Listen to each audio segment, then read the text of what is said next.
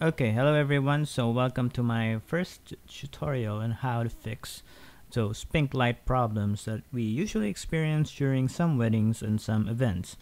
Now I'm going to use Davinci Resolve on how to fix this. Uh, so this tutorial is for those who are already familiar with Davinci Resolve. So we're going to use a few clips. So I'm going to show a clip that I'm going to use for today and how to fix it. And we have actually two cases of pink lights. We have the pink lights and the purple lights. We have the severe and the more possible or the more fixable kind of footage. Now we have here a more fixable image, because how do we know that? Because we have actually some other colors aside from pink in the background, and actually you could still see the separation between the skin tones and everything else, the hair of our MC here, Miss Darlene.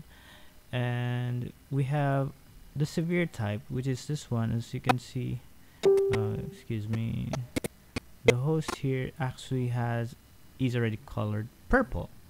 Now that's gonna be a big issue. So this is actually almost going to be impossible to fix, because he's entirely purple. Even his pants have become purple, his hands, everything has gone purple.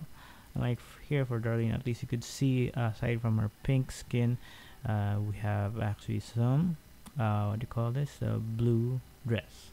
Okay, so first off, we're gonna put the clip here in Davinci Resolve in our edit line. So let's choose a proper clip. Okay, then we're here at the edit tab.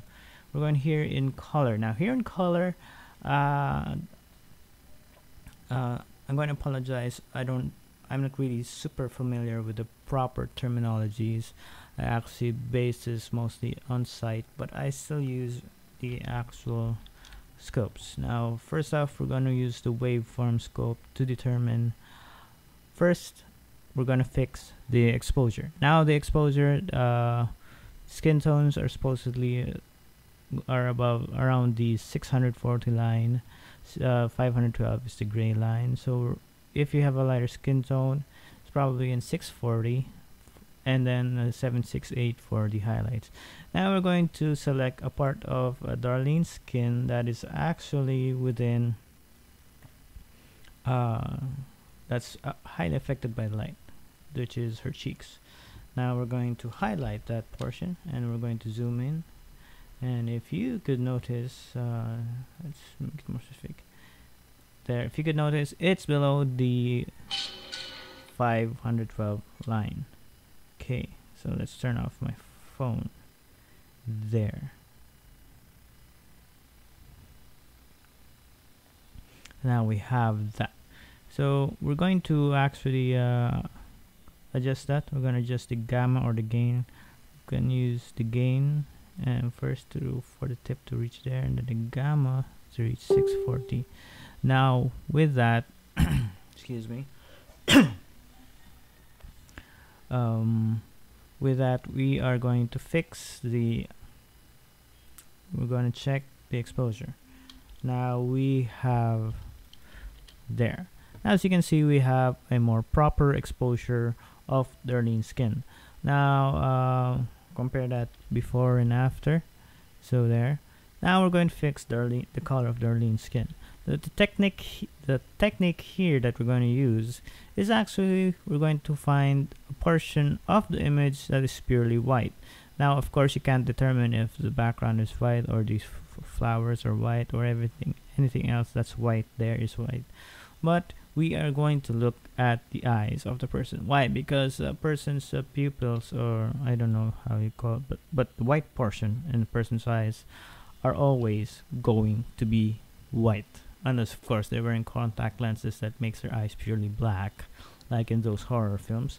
But that's not what we're here for. So we're going to isolate, or we're going to highlight once again a portion of the image, but this time we're going to highlight the eyes. Okay, as you can see, a while ago you thought, oh, I thought those eyes were white, but no, they're actually still highlighted with purple. Now we're going to go to the parade, and with the parade, as you can see, we can't see a lot unless we actually enlarge our scope window. As you can see, the blue tips here and the red tips are high, and the green is quite low. So we're going to fix this. I'm going to put that back there. So we could actually use some curves, or we could use actually the color wheels, but I prefer to use the curves right now. We could actually diminish the blue, because actually these pink lights or the blue lights are actually more dominant in blue. So we're gonna remove a bit of blue. Now we could see more of just red, so we go to red, remove the red. Okay, so we're getting a more usable color, and then we add a bit of green to remove the bluish tint. Okay, so we have a more neutral color right there. Now we're gonna zoom out the image right here. Okay, hello. Okay, I'm not gonna use that. Okay, highlight off. Okay, we're gonna zoom out the image. And we're going to remove the highlight, the window, and there we go. As you can see, let's check the difference between before and after. So we have the pink skin and the proper skin color. Now with that, we have another problem. As you've noticed, the green part here is what do you call this? The curtains have become colored green. Now it's up to you if you want to keep that. If probably people won't remember what the color of the curtains were, but I'd like to fix it myself. Of course, I want to be professional. So we could actually isolate the color. This is where the process gets a little bit more specific and more grueling. So, okay. So actually you could fix a bit of that. We could actually add more exposure to that. And we're going to isolate the green color. Ooh, now we have that. Let's find more of the green parts. Okay, oops, sorry. Okay, so which parts are still green? Yep, usually I think we could also select this. There we go. So most of the green parts. Let's see. Okay, now that we have, let's fix that. Adjust blur, isolate it out, and let's fix the color. Now, okay, color red. Okay, let's change this color. So we go back to the parade. Okay, so the blues are quite down this time. Okay, so we adjust blues a bit. Okay, and the green is very dominant, so we move the green. Okay, so we're getting a little bit more of the whiteness. Let's add a little bit of warmness, because if we look at the image here, yeah, it's a bit warmer, the color of the curtains. There. Okay, there. Of course, we're avoiding that to become pink again. Okay. Move the green. Okay. There we go. And once we've removed the highlight, and as you've noticed, we have a proper color of the image. See, once again, before and after. So that's how we fix pink footage. Okay, so from here we could now add our styling. We could add our LUTs. Like for me example, I could add my own LUT, the wedding film look, contrast, and oops, it kind of damages the image, so we don't we tend to make that 0.7. Or problem with LUTs is they tend to create more problems.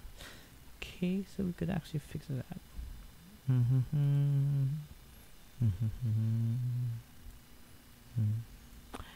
Anyway, so there. So you could add your own LUT. You could fix it. So waveform. Add more exposure, less contrast, and lift. Okay. So the important thing is you're fixing the skin tones. Okay. I don't think the LUT works for this. You could actually use my other LUT. My LUTs. Wedding style. There. That's better. Ooh, a little bit pink for the skin. So yep. There. Okay. So there. Okay, so that's it. We can actually remove it with saturation.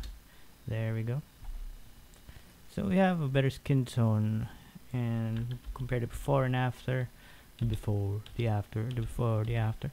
As you can see, we fixed the pink color, and we've managed to bring out more detail in the image. Okay, so if you're a bride or a groom getting to get married, always ask your wedding supplier, please don't use too much of the pink lights. You could use actually for the mood lights during dinner, but when someone is speaking in front, uh, on stage or whatever, uh, ask them to use the white lights instead. So this is Jepster. I hope you've learned something with this pink light tutorial on how to fix it here in Davinci Resolve. And if you'd like to have more tutorials, just let me know, and just comment below what kind of tutorials you want for Davinci Resolve, and I'll try to work out one for you. And ciao.